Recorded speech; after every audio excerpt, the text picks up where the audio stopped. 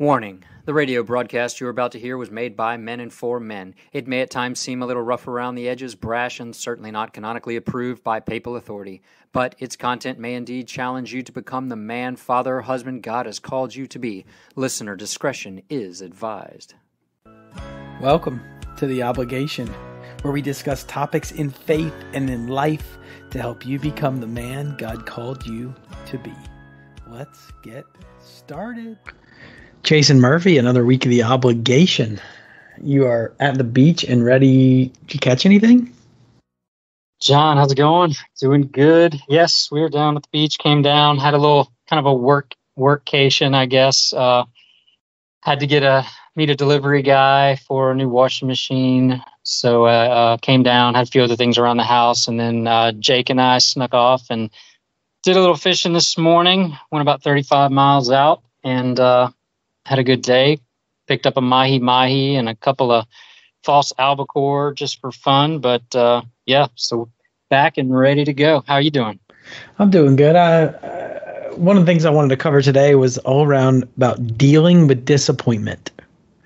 And so many things in our lives right now kind of might feel like disappointments, or we've had things go on in our life that are disappointing. And I've had a couple things recently that have just been that have had that feel to me, and how I navigate it with my faith. And it's been a challenging moment. And again, I've always thought about disappointment being the gap between your expectations and reality. And we know God's plans are different than our plans. How do you handle disappointment? Yeah, that's a big one. The expectations are the big thing. So many times we'll have it all figured out, in our head and how it's all supposed to be. And obviously more times than not, that is not going to happen. There's certainly enough in this world, in this life, just every day that, if we're not careful and we try to, plan it all out and think we know how it's going to play out before us, definitely going to lead to some disappointment. So, for example, and I know it's funny because I wasn't even thinking about this till you brought up disappointments. But the other day, there's a restaurant that we like to go to after church sometimes, and it got to the point where they just couldn't get it. They had such a great product, and they just could not manage, and it was going on for a while. And every time we'd go, I'd get frustrated because they couldn't get the food there in time, or they couldn't take the order in time, or they couldn't get to the check in time. And I mean, you know how it is when you're going out with the kids, like especially after you've been in church and it's been a while since you've eaten, and everybody's kind of ready to chow down. Kids are a little wired, and ultimately, it kept just becoming disappointing. So we kind of stayed away for a while. And Ava's birthday was this past weekend, and this is where she wanted to go. And so I told Joanne, I said, you know what? I have zero expectations. I'm just not even going to expect anything, and that way I'm going in. If I got zero expectations, then, I could be pleased. And I actually, it turned out better, and probably was not much different than what it had been, but it was a nice meal. And I went in though. I kind of prepared. I prepared with zero expectations. You've lowered your expectations and it decreased the level of disappointment. And that's not, you got to be careful with that, right? You don't want to do that with your business or your family or anything. But sometimes, you just have to be careful how you lay it out. It really is. It's an interesting dynamic, and I know this happens a lot in churches. And I'm going to go to something very specific around expectations, which is the message or the homily or the liturgy of the word that the priests deliver at Mass. I find this to be one of the biggest areas of disappointment in the church, because the expectation, the belief about what they think is going to happen is different than what they ultimately experience, and they are negative, or they talk down, or that this priest doesn't do it for them. And I hear it so often, Jason, from people, and it's not up to par with what the evangelical church does. And so this idea of disappointment, specifically as it relates to our expectation, comes out in the liturgy of the word. Now, I've learned over the years, thanks to my brother and other great priests, that it's not necessarily about the priest, and every message isn't going to hit home, and you're there not for the priest, which I think is a great mindset to go in. So I've kind of adopted that mentality that I'm going to do the work in between Mass to continue to grow my faith and listen to the word, or listen to my favorite priest's homily podcast, whatever it may be. And anything I get from the Mass and the homily is a bonus. Yeah. I don't know if that's good or bad. That's just my approach of kind of lowering the expectation and going for the right reasons versus going for a priest. And I mean, that's where it really boils down to, is going for the right reasons, because ultimately we know that the Mass, is the representation of the sacrifice of our Lord. And that is the source and summit of our faith. I mean, that's it. I mean, without that, we're just poor little lost sheep. But thankfully we do have the Mass, we do have Holy Eucharist, and that amazing, miracle that takes place each time we're there, every single day in our lives. And I think that's important. For a couple of years, I struggled with, the church, or the way, it was being done at, wherever it might have been. And finally, I really started to understand, and I guess it takes study too. I mean, you have to really understand, because that's the beauty of our faith, that you can go to anywhere in the world. And, with that thought, we know that that's the meat of it, right? That's where the rubber meets the road. And knowing that we are there for that sacrifice, to engage in that union with our Lord. None of the others, the extracurriculars, really, they do matter, but in the grand scheme, they really don't, and they don't have to be present. And a lot of times, in many different places, like a daily Mass doesn't even include a homily. The Roman form now, the Novus Ordo Mass per se, compared to the traditional Latin Mass. Traditional Latin Mass typically wouldn't have a homily for a daily Mass. And I think maybe people, if you're going just for the homily, you got to be really careful with that. And I think a lot of Catholics miss that. I was traveling last weekend. I was in Philadelphia for a little work trip and a little pleasure. And I found there were tons of Catholic churches around Philadelphia, which is great. And I found a great church near where I was staying. And I go to 8:30 Mass, and I walk in, and, pretty church. Priest didn't kind of blow me away at first in terms of his appearance. And I started to kind of just lower my expectations about this homily that I was about to hear. And knowing what that Mass was, again, maybe good, maybe bad, doesn't matter. But this priest gets up, and he pulls out his piece of paper, which typically is a turnoff for me, or thinks that it might not be as good as it could be.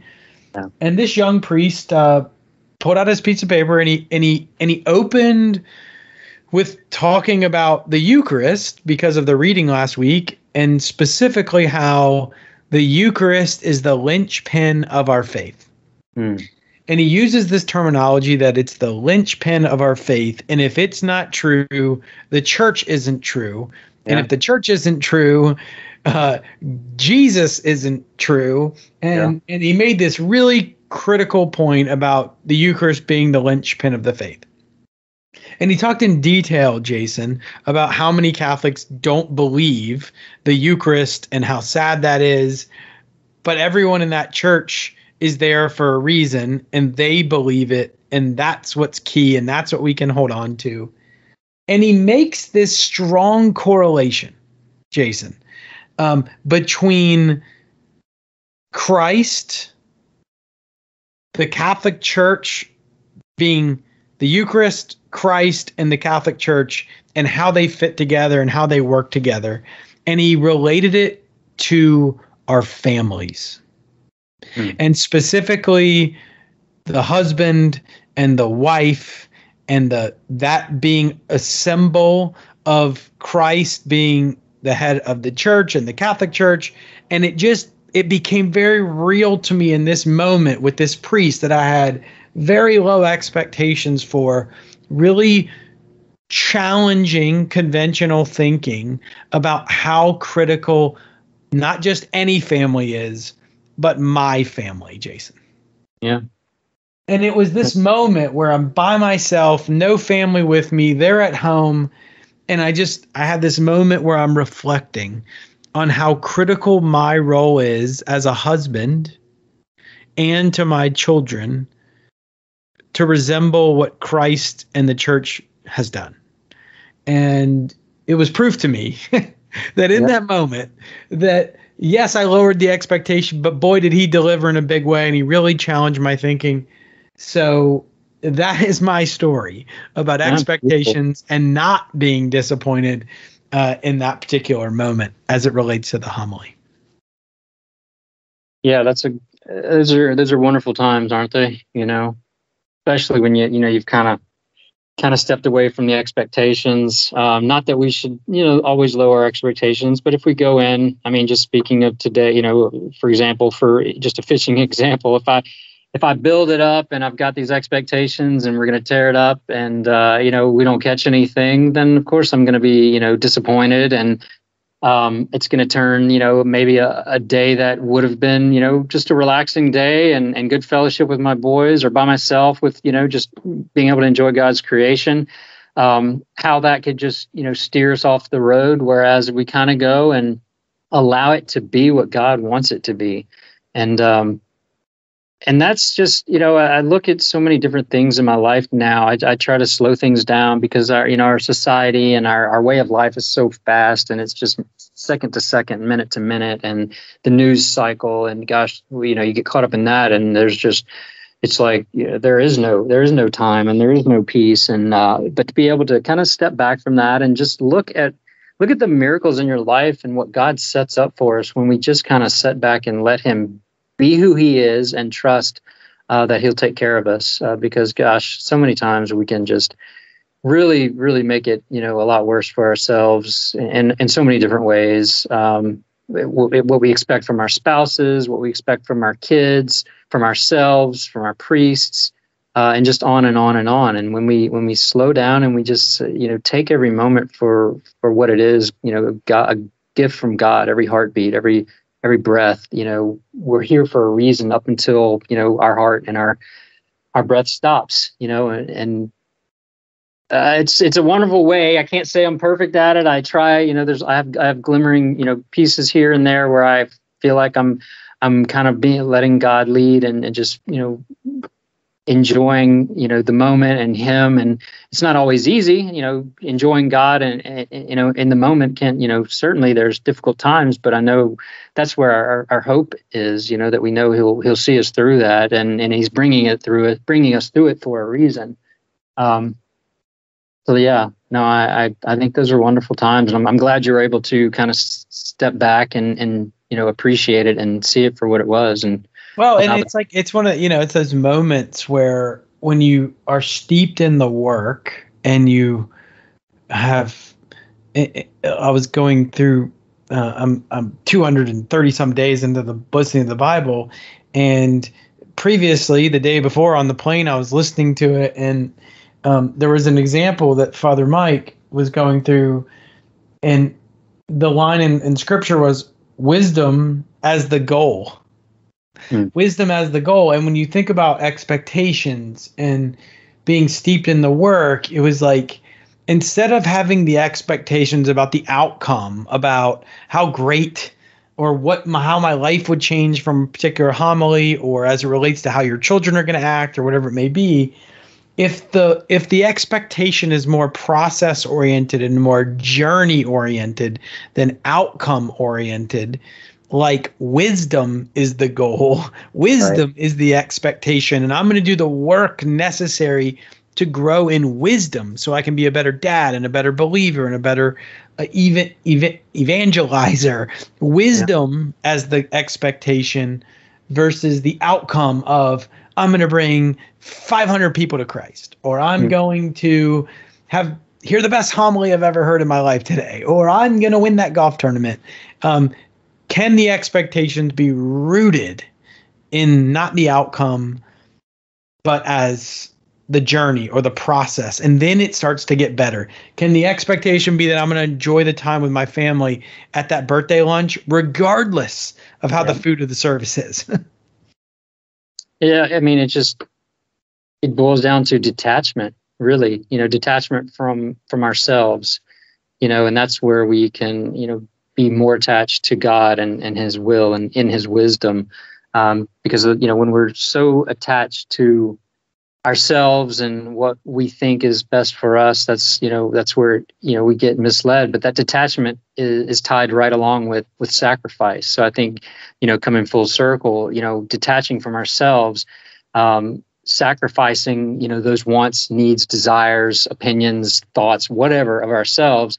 In a sense, that's a sacrifice, and through that sacrifice, we're allowed to be united with Christ's sacrifice, who laid down His life for us, and truly live through that. And it's such a wonderful thing, the way it all works when we sit here and just kind of hash it out, and we see all the connections.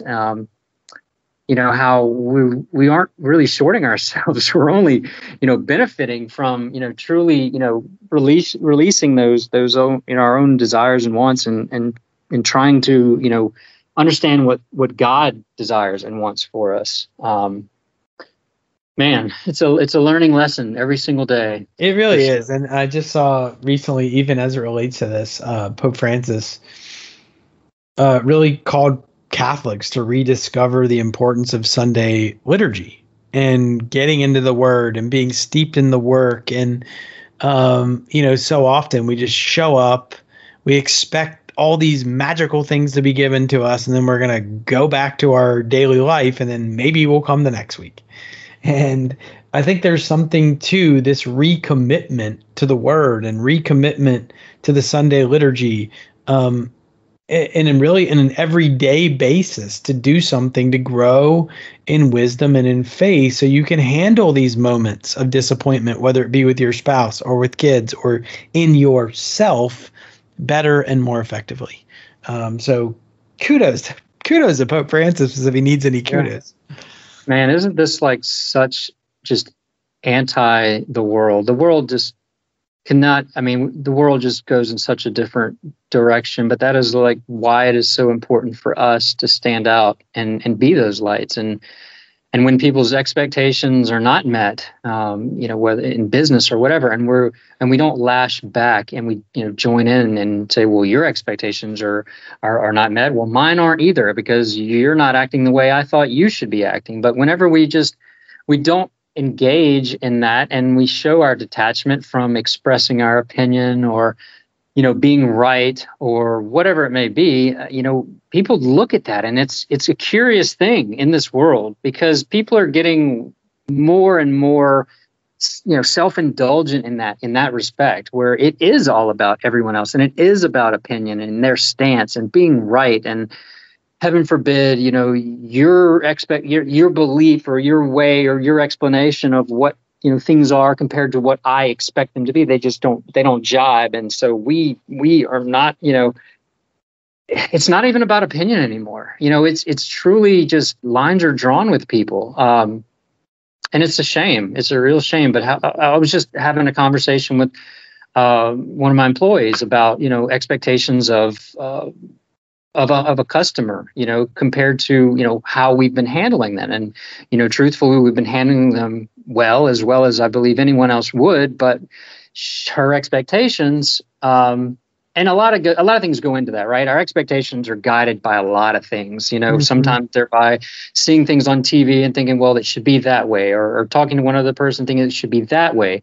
But then there's there's a lot of other things that control our expectations. And, it could be, she might have just had a bad day, or, someone along the way, whether it wasn't even related to this particular thing with business, in a personal way, somebody treated her and it triggered something. And so, she's had this expectation, it can't be fulfilled. And so my advice to my employee was just, don't engage, just be as respectful as you can. And, through that, who knows?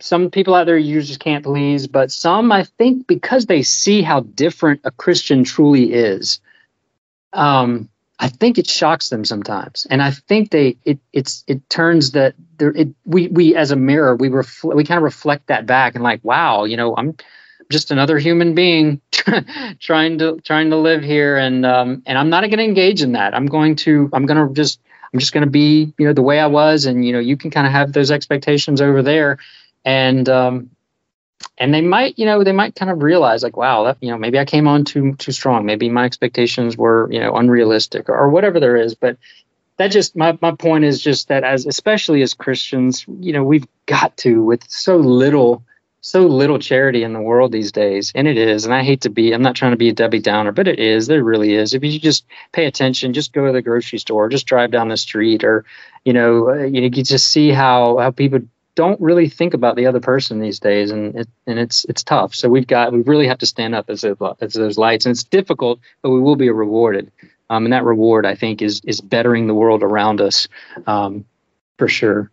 Yeah, it's certainly an interesting discussion today, because there are so many great things happening too, and we get the opportunity to look at focus on the bad things and the division and the problems. At the same time, there's incredible charity and incredible things going on in the world as it relates to believers and non-believers. I heard a Mother Teresa quote recently where she was talking to her sisters when she was alive. These are full-fledged nuns that sacrificed their life in service of others and of Christ. And she had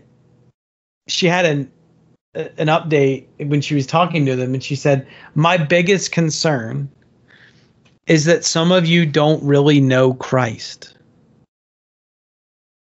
Now just think about that for a second. Yeah. Her biggest concern for nuns who had in theory given up everything, their family, their money, where they live, what they sacrifice, her biggest concern was that some of them didn't know Christ. And you start to think about it in that scope, in that arena of what's happening in the world. You have a lot of people doing good things that might not know Christ. And there's a big difference in kind of doing good things in the world and knowing that we're doing it for the man for God that became man, that died on the cross for our sins. And there's a big difference. There is a big difference. Agreed. I'm on this personal development kick, Jason, like I am. I mean, I'm always trying to grow and get better. And I picked up a book recently called Nonviolent Communication. And it's an interesting book. I'm not sure if you've ever heard of it. No, I haven't.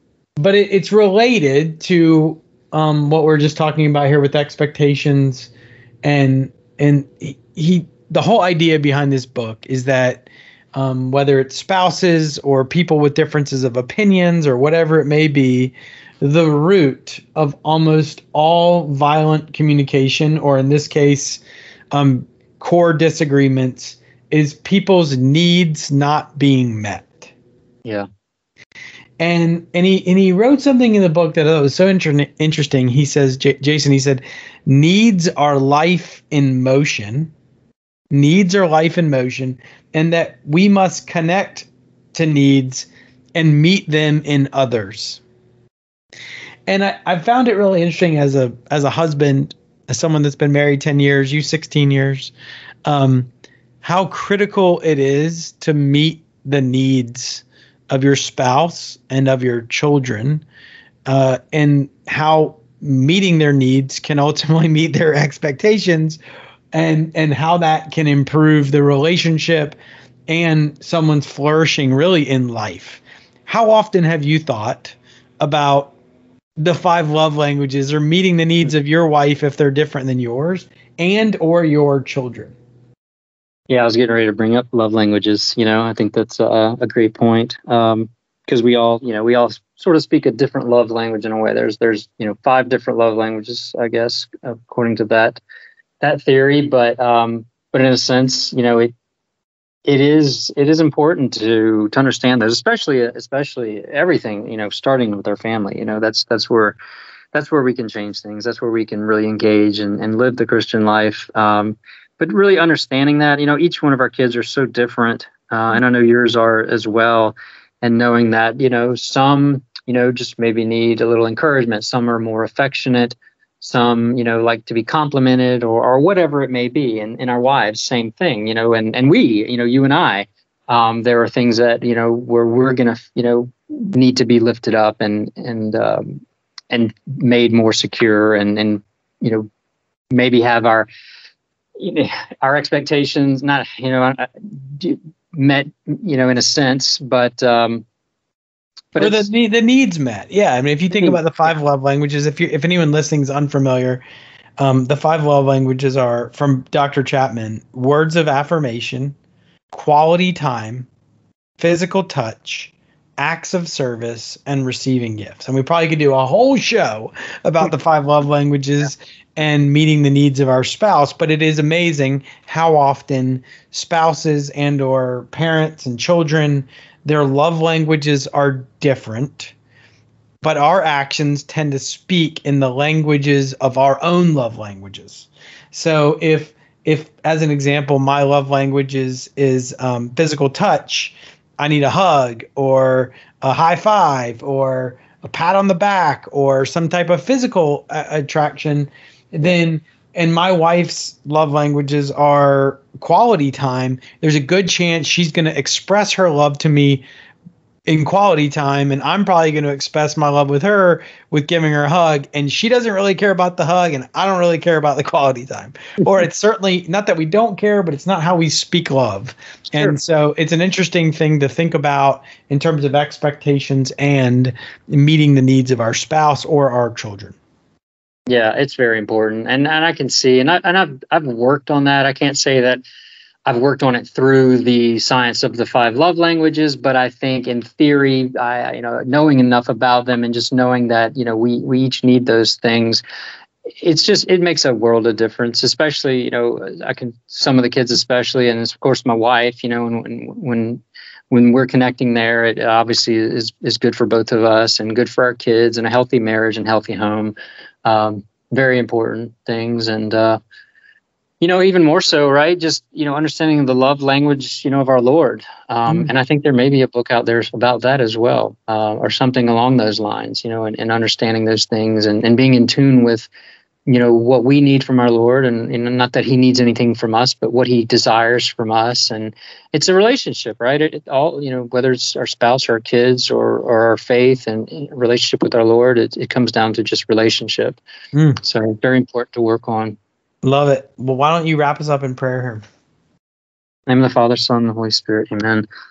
Lord our God, thank you for this day, for our lives, for our family. Please continue to watch over and guide us, protect us. You are our expectation. Help us to work towards you, for you, and by you, so that we may bring this light and this love to the world that is in so much need of you. We ask these things through Christ our Lord. Amen. In the Father, Son.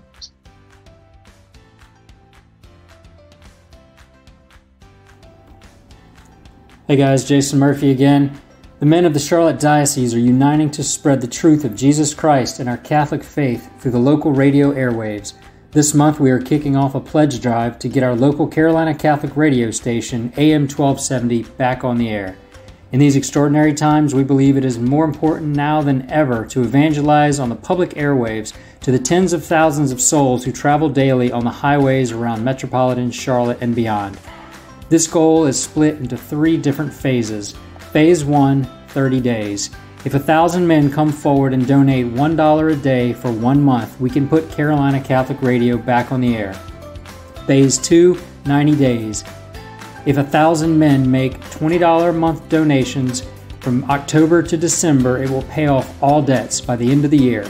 In Phase 3, if 1,000 men can commit on an ongoing basis of $10 a month in 2022, it will allow us to meet projected monthly expenses throughout the year.